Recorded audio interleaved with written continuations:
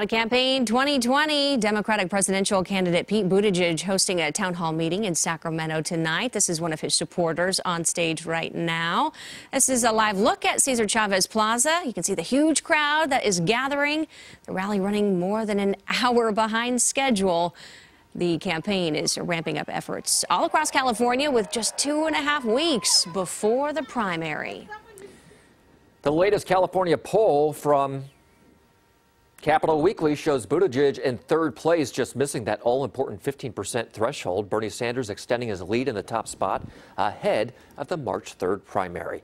Now, California would be the big win on Super Tuesday. 494 delegates up for grabs, the most of any state. CBS 13's Rachel Wolf is joining us live at the rally with this push for votes. Rachel? Now, this is especially...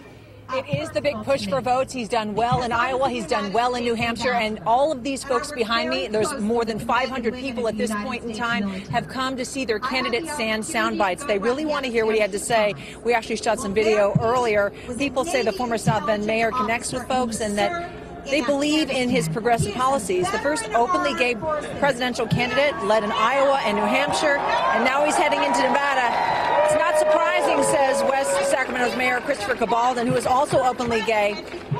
He picked Buttigieg to be a leader early on.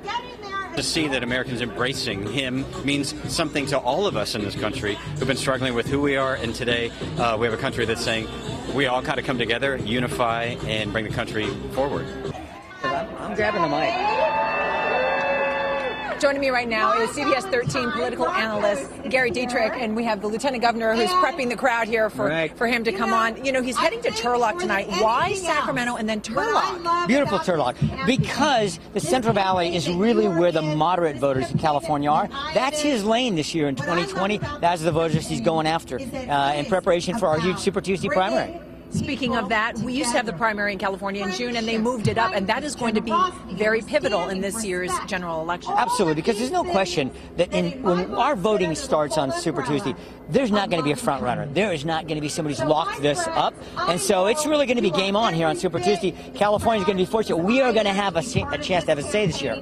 All right, thank you so much, Gary. Of course. They are prepping the crowd. He's about an hour late. That happens sometimes with presidential candidates, so we're going to bring you this information coming up tonight at 6 o'clock, but a lot of energy here. People really excited to hear what he has to say live in person.